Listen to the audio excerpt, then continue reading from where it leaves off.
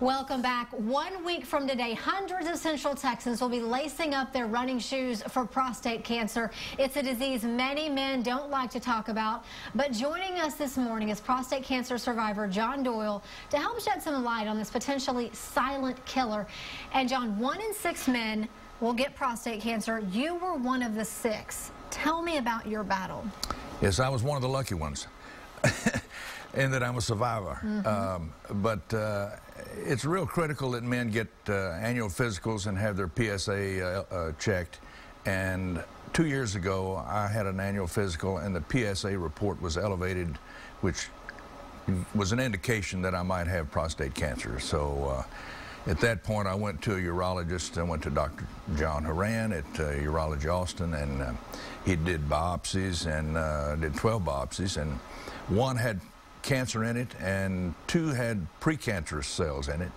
At that point, he said, "John, you have several options that you can pursue to with this situation. You can just wait a year and we can recheck it in a year, or you can have surgery, or you can have radiation, or there are a number of things." And after a lot of thought, I decided to go the radiation route. The procedure for the radiation treatment had been improved, and they have improved the means of directing the radiation rays so that they're pinpointed, and so I decided to go that route, and did that 2 years ago. And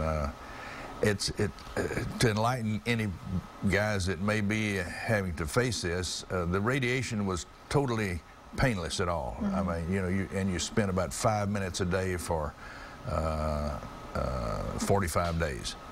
And so it was quick, easy, and painless, and I didn't have any after effects, and so I've been very lucky to still be doing well. And the treatment worked. And the treatment worked, yes. And it's in remission now. Correct. And now you're spending your time advocating for prostate cancer research. Right. I went to Washington, D.C. To a conference that the ZERO Prostate Cancer Foundation put on, and we had speakers, and learned a lot more than I knew before that, and they asked me if I would put on a fundraiser in the form of a golf tournament here in Austin. So that's coming up this coming Monday. And in conjunction with that is the race that's coming up at Camp Mabry Saturday a week from now. Right, and that was pushed back a little bit. It had to be pushed back because of the government shutdown. Right. Kind of halting operations there at Camp Mabry, but it's happening this Saturday. That's right.